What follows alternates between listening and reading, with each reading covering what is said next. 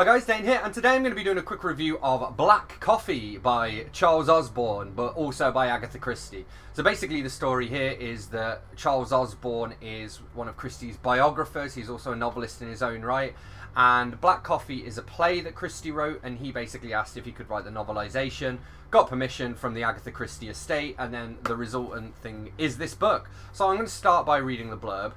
Black Coffee, adapted as a novel by Charles Osborne. The inventor, Sir Claude Amory, is left with a bitter taste in his mouth when the formula for his powerful new explosive is stolen by someone staying in his own house. Seeking a swift remedy, Sir Claude locks the doors and switches off the lights to allow the thief to replace the formula, no questions asked. But the darkness brings death, and Hercule Poirot is left to unravel a tangle of family feuds, old flames, and suspicious guests to find the killer and prevent a catastrophe. So I wasn't too sure what I was going to make of this, because obviously it's not written by Agatha Christie. Obviously the plot is, but the actual novelization isn't. Turns out I needn't have worried too much. He's obviously, well, he's familiarized himself with all of her work and her life and all of this stuff as part of his kind of duty as a biographer. And he does really kind of nail the tone. You can tell it's not Christie writing, but it's a pretty close approximation. Certainly better than I think I could do anyway. And so for that I did appreciate it. He also included a lot of the different, I don't know, just some of the different, like the colonialist outlook that Christie had, and some of these other bits and bobs as well. I'm going to go through and check off some of my notes. What I will say is I don't know whether it's just because the play is well known or whatever, but I did find it quite predictable. Especially when you get this bit where he turns off the light. And it's like, well, you're going to die now, aren't you? Everyone dies when they turn off a light in an Agatha Christie book. So here we have, this will help you to place the context of when this is set, which, bear in mind, when was Osborne writing this? First published in 1998. Well, Aunt Caroline, Barbara replied, you are a Victorian, you know, born when the old Queen still had a good 20 years of life ahead of her. You're thoroughly representative of your generation, and I dare say I am of mine. I'm in no doubt as to which I prefer, her aunt began, only to be interrupted by Barbara, who chuckled and said, I think the Victorians were too marvellous. Fancy telling children that babies were found under gooseberry bushes. I think it's sweet. My rice pudding is burning. This is why you shouldn't leave stuff on the hob while you're recording, but hey-ho. Okay, here's another little exchange that I enjoyed. Barbara, you know I disapprove of these alcoholic stimulants, Miss Amory exclaimed with a shudder. My dear father always said. I don't know what he said, replied Barbara, but absolutely everyone in the family knows that dear old great-uncle Algernon had the reputation of being a three-bottle man. At first, Miss Amory looked as if she might explode, but then the slight twitch of a smile appeared on her lips, and all she said was, Gentlemen are different. Barbara was having none of this. They're not in the least different, she said. Or at any rate, I can't imagine why they should be allowed to be different. They simply got away with it in those days.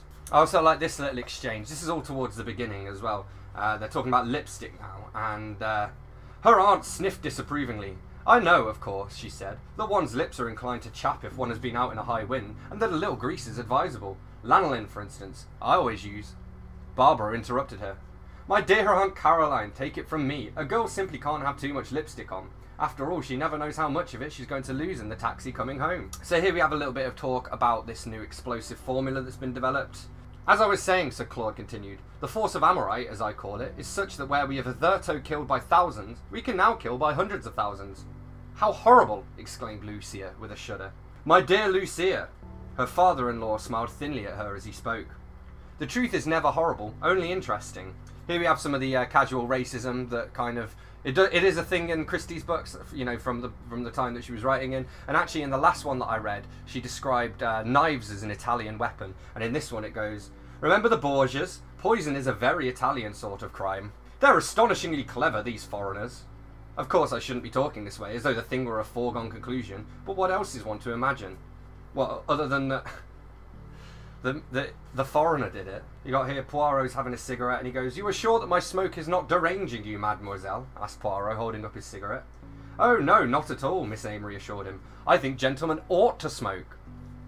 I mean, bearing in mind this was written in 1998, I do feel as though he's captured just some of the attitudes of the times, you know, the times that it was set.